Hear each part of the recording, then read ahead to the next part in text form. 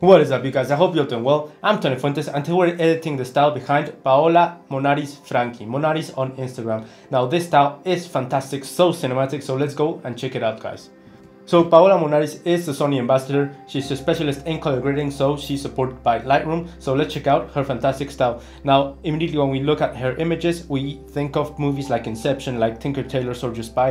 If you haven't seen these movies, you have to see them. They're just fantastic. Look at the color grading, the cinematography, the framing, everything in those two movies is just fantastic. And if we click on the images, immediately we see this aspect ratio. This is not even a 21:9, this is a more stretched out aspect ratio, so it adds to the dramatism and the cinematic effect. The color grading references Hollywood movies, of course. These photographs are taken with soft light in an overcast day, in the shadows of the big city of New York, so they are fantastic. Another set of photographs in the subway that add to the dramatism. We can see a lot of teal and orange kind of look, which references a lot of cinematic styles from high-end cinema movies. So these images look so high quality that I would think they were shot with a very expensive lens, maybe shot from a movie, screenshots from a movie with a very high-end cinematic camera, cinema camera, but she just shoots with her Sony a7R III with some Sony prime lenses, so she's a Sony ambassador. So these colors are obtained in color grading in post-edition. So let's keep scrolling, and this profile is just fantastic, so cinematic, guys. We can see that she shoots mostly in overcast days within the city, and she's not afraid to cross the blacks in some cases, like in this one. We can see some raised blacks, but very hard contrasty shadows. As we open up these images, the first thing that comes in mind is so many movies. The color grading is so cinematic. We can see it in all types of movies. These portraits of random people in the city are just unique and very fantastic, guys. So that's the color grading that we want to achieve. Again, what a beautiful portrait, fantastic color grading of Monaris, of Paola. So she also has her website, and we can go check out different styles. In her website we can see some travel, some film, some work, portraits, everything that she does with different styles of color grading. The one that's more linked towards her Instagram style is her street style, with this category that she's created about reflections. And here we can see some double exposures, some photographs with reflections of some cafes, and this is just fantastic, guys. But the style that we're going to analyze is the urban style that we looked at on her Instagram. So let's jump into Lightroom and edit this style, guys. So these are the images that we want to edit, guys. Most of them are taken with a fast aperture. There are portraits of random people in the streets and some landscapes in the city scene. So we're going to use these two images as a reference. So in this case, we have one that it's outside and it's an overcast day, and we can see that the warmish tones pop up a lot more, but still in the shadows, the blue tinted tone remains. Meanwhile, this other one is in the dark in the subway, and we can see a lot more blues punching in, tending towards the aqua tones. So let's start off with one and create a preset based on that and apply it to several other images. So let's start off with this portrait, and we're going to go to the develop tab. So the first thing that I'm going to do to make this image a lot more cinematic, I'm just going to crop it to a 21:9 aspect ratio. And this is the aspect ratio that most of the movies are filmed in. So we get those black bars on top and the bottom, and that adds to the cinematic effect. So I'm just going to crop it right there, and let's start editing. So white balancing, that includes temperature and tint, plus exposure and contrast. We're not going to touch them. That will depend on each image. So in this case, let's start off with the highlights. The first thing I'm going to do is decrease the highlights to make the image a lot more flat. The shadows, in this case, we're not going to move them. We're just going to leave them. We don't want pure whites or very hefty whites. We want them all the way down to a -100 to make the image a lot more flat. And we're just going to decrease a bit of the blacks to a -14. Next up, clarity and texture. We don't want the image to be a lot more punchy. If we go to extreme, we can see that the image has a lot more punch, and we don't want that. We want something more cinematic and soft. For that, we're going to go with a -11 for clarity, and for texture with a -6. Now, vibrance and saturation, we're going to go to a -15 in vibrance and a -10 in saturation. This will make the image a lot more flat, a lot more sepia toning, just a bit more cinematic, guys. Okay, then we come down to the tone curve. Now in the tone curve, we're going to move two curves in particular. The RGB, which is the general curve, controlling the exposure, the contrast, and everything towards the highlights and the shadows. And then we're going to move the blue tone curve. So let's start off with this one. The first thing I'm going to do is create a point in the shadows and in the highlights right around there. And basically this point in the highlights is just going to act as an anchor, so the upper part of the curve doesn't move. So let's move down a bit of the shadows ever so slightly. Now we're going to give that fade effect to the blacks by moving this point up. Now we don't want to go to the extreme, otherwise it looks like log footage, and we don't want that. We're just going to move it ever so slightly up basically around there. Now we can see what we've done by clicking this point on and off. And yeah, it's acquiring those colors that we want. Next up, we're going to go to the blue tone curve. And here again, 1 point in the shadows, 1 point in the highlights, and another point just around here, guys. Now, why did I add this last point up here? Basically, it's going to act as an anchor point so the whites aren't affected and don't acquire that bluish tone. So first thing I'm going to do is move the blacks just a little bit up. And as we can see, the blacks and the darkest parts of our image are acquiring that bluish color. Then the shadows are just going to go up as well. Now we're just going to create the point in the middle so the midtones aren't affected. And we're going to move the highlights up just a little bit around there. And as we can see now, it's acquiring that bluish tone that MONARIS is very famous for. So we can see what we've done with tone curves. Now the next thing I'm going to do is just move the colors a bit. Now for hue, we're just going to move the reds up to a 21. The oranges, we're going to go towards a reddish tone to a -7. Meanwhile, the yellows, we're just going to move them a bit to a -14. Now we want the yellows to be a lot more orangey. We don't want them to be greenish, so we're going to go with a -19.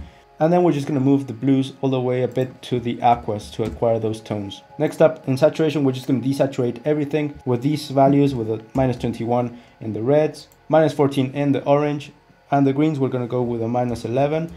Yellows, we're not going to touch it, and everything else to around a -16 or a -19. Now in luminance, we're just going to pop up a bit of the warmish tones of the image so they're a bit more light. So for the red, we're going to go with a +12, orange a +21, yellow a +19, and green a +13. Now you can play around with these values, but I suggest something like that. Next up, split toning. And in split toning, we're just going to add a color to the highlights and a color to the shadows. So in this case, I'm going to go with a 35 in the hue for the highlights, and as we can see, it's a very orangey tone, so I'm just going to put it to an 8%. Meanwhile, the shadows, we want a dark bluish tone, so we're going to go with a 248 and add a 25 of saturation. Now we can see that the image is very blue, but don't worry, we're just going to move the balance up to a 50, and then we're going to adjust the temperature to make it more acquainted to this situation in particular. Now detail sharpening, all those things, all the effects, that's down to you guys depending on how you shot the image. I'm not going to add any sharpening because, like as I mentioned, movies and cinematic styles don't have an increased sharpness and clarity. Also, images from MONARIS do not include any big grain or anything like that. They're very clean images, but we are going to go all the way down to calibration, camera calibration. I'm going to change the base colors a bit. So let's start off with the reds. We're just going to move the reds up to a 23, and that's affecting the base colors in which the image is composed, the colors that the image is composed of. Meanwhile, the greens, we're just going to move them up to a +13 and a +12 in the saturation. And this is just going to change a bit of the colors to make them a bit more cinematic, guys. And the blues, we're just going to go with a -4 and a +2 on the saturation. Okay, now the preset is complete. Now the image isn't finished, but the preset is complete. So we're going to save it, just going to go to the right, hit the plus sign on presets, create presets. And up here we type in the name. And then down here we select everything that we want the preset to be composed of. So in this case, I've deselected white balancing, exposure and contrast because that depends on each image, guys. So we're going to create it. And the preset is ready to apply to other images. But first we have to correct this one. So the first thing I'm going to do is ump up a bit of the exposure. And as we ump up the exposure and correctly expose the image, we can see that the blues give away to the warmish tones. So I'm just going to move them up just a little bit to a +90. Then I'm going to move the tint and temperature to adjust the white balancing of the image, to correctly white balance the image. So this is basically the same process that we do in filmmaking. First we color correct the image and white balance it, and then we apply the effect. So I'm just going to add a bit more warmish tones, and I'm just going to decrease with a -5 the tint. And as we can see, the image is looking quite better. Now it does have these warmish tones that we're looking for, but still it remains with the bluish tones in the shadows and in the midtones. Now this image isn't finished. Now we want the subject to pop up a lot more. So in this case, I'm going to zoom in, and with a brush tool, I'm just going to highlight the glasses. Now retouching is a very important part in editing your photos and in cinematography. In all movies, they retouch the images to make the faces of the subjects pop up a lot more. So when you edit your photos, it's always nice to pop up some things, particularly the faces in portraits, so the image pops up a lot more and your view is drawn towards the subject. So in this case, I'm just going to add a radio filter on the subject. So basically, I'm just going to do it a bit rough, guys, because we're short on time. The more time you take doing this, the better results you're going to get. So I'm just going to do it like that. And to correct a bit of the errors, I'm just going to feather it and I'm just going to invert it. Okay, we're not going to move the exposure. I'm just going to move up the highlights and move up just a bit of the shadows so the subject is more illuminated.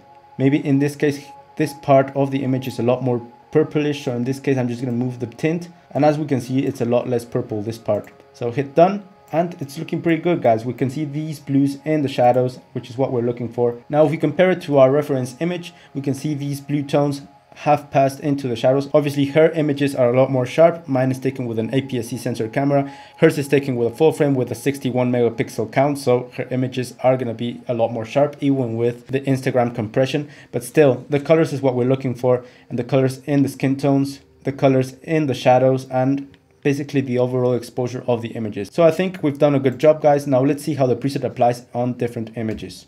Okay, so next up we have this beautiful image of two random people. I was stalking them in the cafe. So let's apply the preset. But first I'm gonna, so you don't have to crop it, guys. It just adds a little bit more cinematic effect. And I want to make a template just like she does with her images on her Instagram.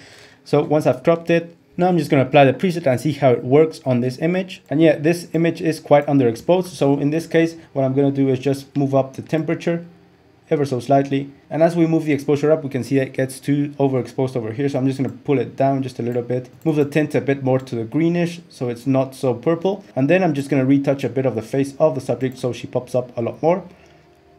So I'm just going to add with the brush tool just a little bit of exposure, lift up a bit of the shadows and the highlights and hit enter. Now we can see the before and after, and it's looking pretty good, guys. What do you think? Okay, so let's do another one. Okay, so we have this businessman walking out of the subway. So let's apply the preset once again after I crop it. Okay, so let's apply the preset, MONARIS. And now the image is very blue. That's basically because of the tone curve. We don't have to move the tone curve to correct this. We just have to make the image a lot more brighter. If we move the exposure up, we can see that those blue tones start to disappear and give us this cinematic effect. If we move the exposure down, if we underexpose the image, everything turns to blue, guys. So I'm happy with that, guys. So if we look at the reference image, apart from the obvious noise that is included in my photograph because I have a smaller sensor and the ISO is more prominent, we can see that the bluish tones in this image, she's changed them towards the aquas. So how do we do that and create a variation? We're just going to go down all the way down to split toning and move the shadows towards the aquas. Simple as that. Now the bluish tones are aquas. So that's just a variation on the preset. So you can save it as MONARIS 0.2 or MONARIS Aqua, but it's basically the same effect. So let's just do another one. Let's apply the preset and see how it performs in a more daylight situation. Okay, so it's looking very blue and very purplish. That's because I haven't corrected the white balancing and the exposure. So let's expose the image a bit better, apply a bit more contrast in this case, and move the tint towards the greens.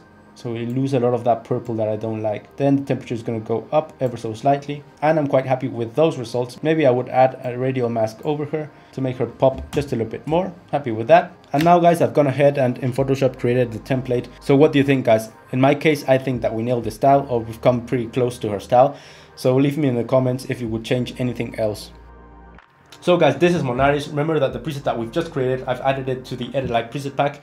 Link down below if you want to go check it out. Just a little disclaimer, I'm not claiming any authority on her style. This is just my interpretation on her color grading.